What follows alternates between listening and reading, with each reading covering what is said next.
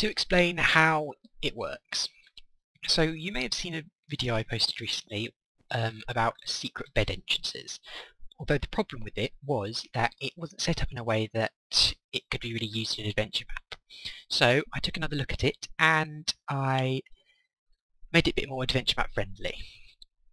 So basically how this works is, when you sleep in the bed, that creates your new spawn point.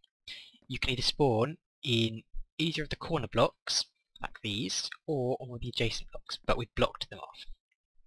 And there's a preference, so yellow comes first, then red, then blue, then green. That's the preference of the bed. So if I was to sleep in the bed, I'd wake up in the yellow one, but if the yellow one was blocked, then I'd wake up in the red one. If the red one was blocked, I'd wake up in the blue one, etc.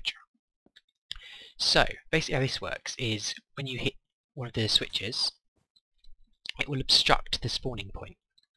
So if I were to die now, I'd go in the red bit, and if I go in the red bit and activate this, that will obstruct the red, and then I'll go to the blue, and etc. So it's quite simple to implement. The only sort of downside to it is they're quite near to each other, but that's not too much of a problem, and I think it's quite a nifty way to go about making a room-based adventure map. So yeah, if this interests you, feel free to use it. It's quite a different way to do things instead of just a linear way of things.